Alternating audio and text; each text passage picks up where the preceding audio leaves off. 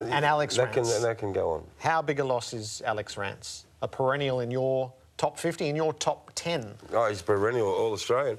Not just to Richmond, but really to the game. He's to the game. of his generation. Let's talk about the game more than Richmond. Richmond won the flag without him. We've moved on from Alex Rance. Richmond have moved on from Alex Rance. If he puts his hand up tomorrow and rings Damon home and says, "Hey, boss, thinking about coming back, what do you reckon?" Harley's not going to say no. But let's talk about the person that Alex Rance is. He's a polarising figure. People were blown away that I had him in my top 10 in like 5 years running. I thought he was the best defender since Matthew Scarlett, up there with you know, Justin Fletcher and Steve Silvani.